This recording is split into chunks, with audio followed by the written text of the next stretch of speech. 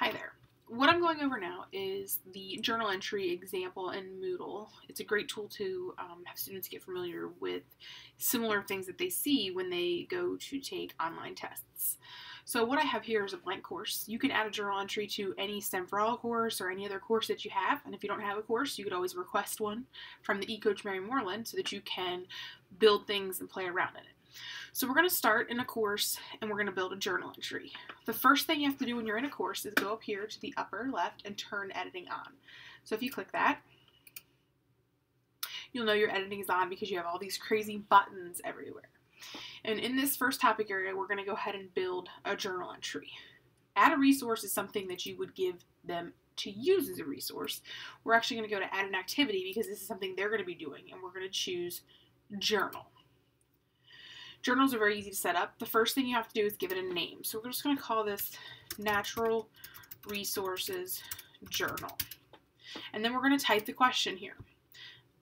Let's say, explain negative impacts that obtaining natural resources may have on the environment. Also offer 2 possible solutions to these negative impacts. Give them that question there. If you go down, grading is your choice. I'm just going to leave it out of 100, but if you drop that down, you can change it to anything you'd like. And I don't change anything else, and I hit save and return to course. So now you can see that I have created this journal entry. I'm going to turn editing off so you can see what it looks like for the students. So they would see this, they would click it. And this is what it looks like to them. It gives them that question, and then they would hit start or edit my journal entry. Then they have that space to type. The question again is on the top to remind them. These tools are helpful for them to see. You have a spell check, you have different fonting things, getting them familiar with that, just like as the slide showed before, how Park has a toolbox when they are taking online testing. Now, as a teacher, I'm going to show you what the grading in looks like. So down here, I've created one prior to this video and had people respond in so that you could see what it looked like with the responses. So I'm going to go ahead and click this one down here.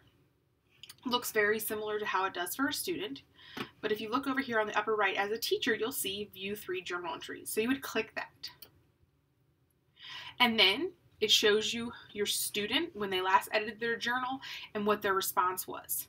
You could then go back, give them their grade, whatever you wanted out of. Let's say this one was out of 10, so we have 10 out of 10, and then you could give them some feedback.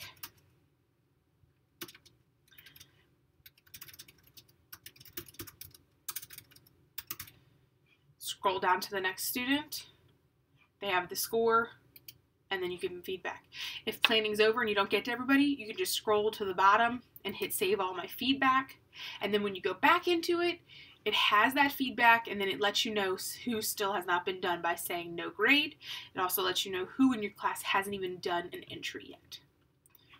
So this is just a quick example of journal entries. Again, if you're interested in learning more about Moodle or how to use it in your classroom, please do not hesitate to contact Mary Moreland, the eCoach for Elementary, or myself, Jen Consalvo, and we will be more than willing to help out.